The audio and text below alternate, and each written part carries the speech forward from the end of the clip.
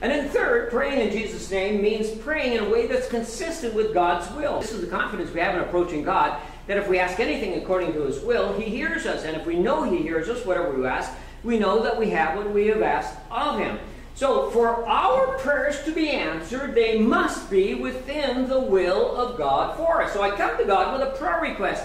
And the thing I need to realize is for that prayer to be answered, it has to be inside the will of God. And no answers from God come to us as the result of our requests being outside of the will of God. And so when I ask for something that is not God's will for me, I get a no from God. I've had people say, oh, I really struggle with that. The requirement that only ones that God will answer are the ones for us in his will.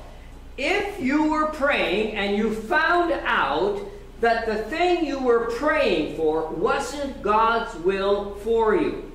So, here's the will of God, and prayer answers are in it, but your prayer request is outside of that circle of God's will in your life. Alright, so you're praying, and all of a sudden you realize, what I'm asking for is not God's will for me. Let me ask you this next question. Would you still want it? If you're praying for healing, and God says, no, my healing is for you to die and go to heaven.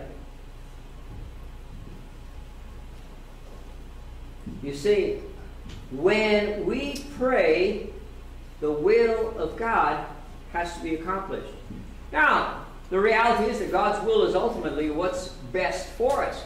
Psalm 18:30 says, as for God, his way is perfect. The word of the Lord is flawless. He is a shield to all who take refuge in him. Romans chapter 12, verse 2, do not be conformed any longer to the pattern of this world, but be transformed by the renewing of your mind. Then you will be able to test and prove what God's will is.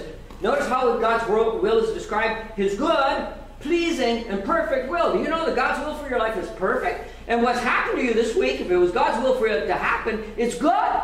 Not only good, perfect.